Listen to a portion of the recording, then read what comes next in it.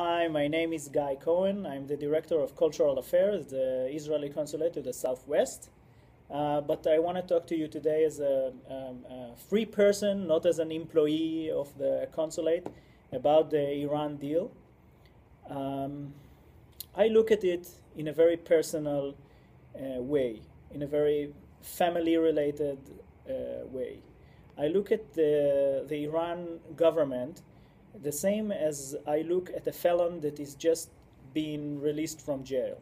A felon that committed a very violent crime, a very severe, violent crime. So what do? Do we take this felon and let them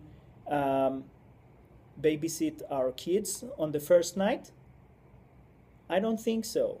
And that's exactly what I mean when we have to make sure in a better way, in a more severe way, in a more tightened way, that Iran government that is a convicted felon, to my opinion, where they are not agreeing to the existence of the State of Israel, when they are Holocaust denials, and when they are terror supporters.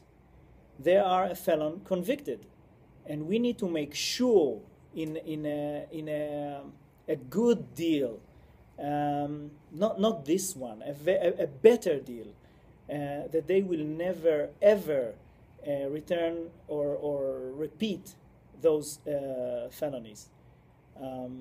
For the sake of our families and our kids, it's not only political. It's really about my life, my existence, my kids. It's not a political statement. It's a family and